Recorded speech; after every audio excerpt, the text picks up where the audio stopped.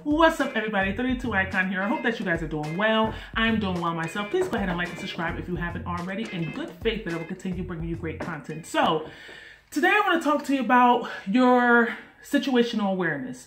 Where are you on the scale of 1 to 10?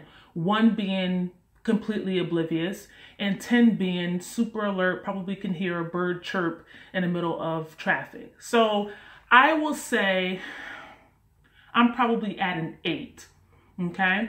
And I've probably been at a 7/8 my entire life, even before I started carrying pistols. And I think that's because I don't like a lot of people close to me, standing in line. I don't like, close talkers. I'm just aware of every little thing. If someone is riding a bike, I can hear it way down the street. When I walk into a restaurant, I never sit with my back toward the door. I always have to see who's coming in.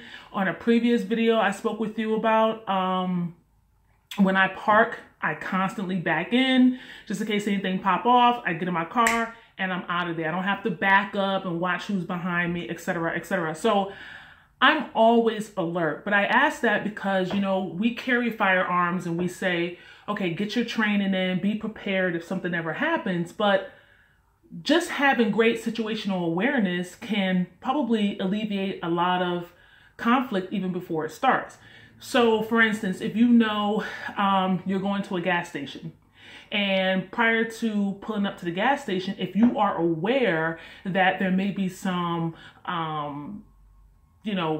disturbances happening, maybe 2 people are arguing over a spot to get gas, maybe there's a distraction with the cashier, maybe there's a fight outside of the gas station. If you're just aware of what's going on, you can easily and quickly alleviate any potential problems just by simply noticing what's going on and continue driving forward and not even stopping there.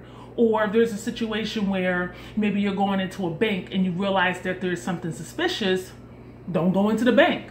Don't even put yourself in that situation. But I think a lot of times, we're on our cell phones, we're juggling our coffee, we have paperwork in our hands, maybe we have a meeting that's about to happen at work, or, we have children that we're trying to take care of, or we're, on the phone in an argument.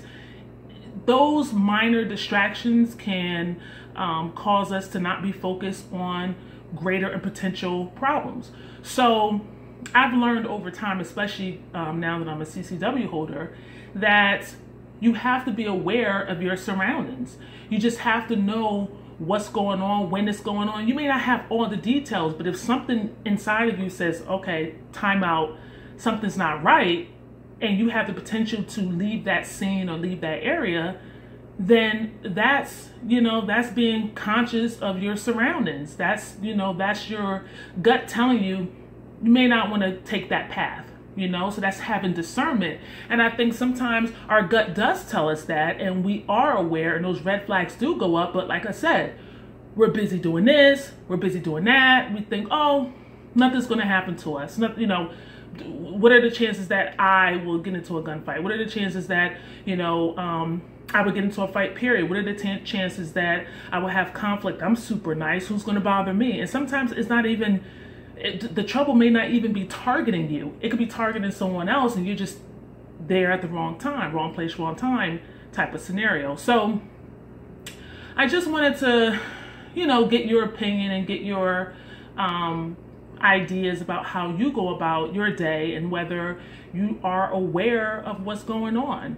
Are you aware of transitional spaces, malls, parking lots, garages, where anybody could come from any direction, not just head on, okay, I'm looking this way, I can see all this, but transitional spaces where you're walking to your car and there's another car parked to your right or to your left and someone comes behind a pole, or you're in a mall and there's several different stores and there's conflict down at another store, or somebody comes in front of you as you're walking and you didn't realize there was a pillar there, and then there's some type of situation. Like, are you aware of your space, of your surroundings? And I think that when we when we go about our day, we're not thinking, oh, trouble's coming our way. We're just happy to get up.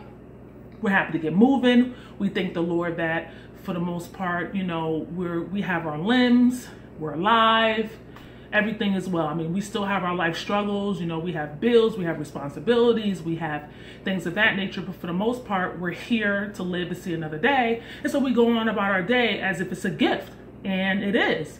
But I don't think that we take time to really, you know, really make sure that we are aware of what's going on. I just don't think we're aware, period. You know, I think a lot of people walk around with blinders on.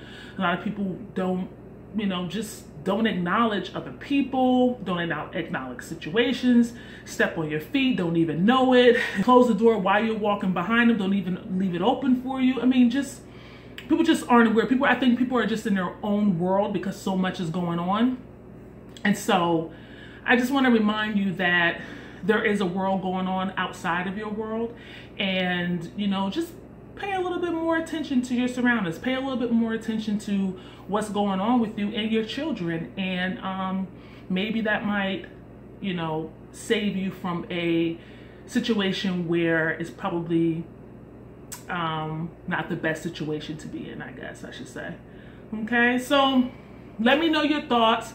This is just a little quick video. I just want to see what you guys thought about it, and if you think about it at all. All right, again, I always pay attention. I sit facing the doorway. When I go to the movie theaters, I'm near the exits. I make sure I know where they are prior to coming in.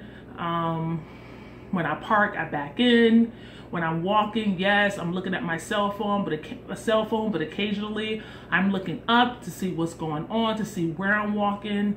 You know, I don't get lost in my cell phone. I try not to anyway. So, because danger, you know, danger doesn't knock on the door and doesn't give you a heads up. You know, that stray dog is not going to say, oh, guess what, your lunch today. They're just going to do what they need to do. All right, so just a heads up. Anyway, enjoy the rest of your week, and I will see you on the next video. Peace.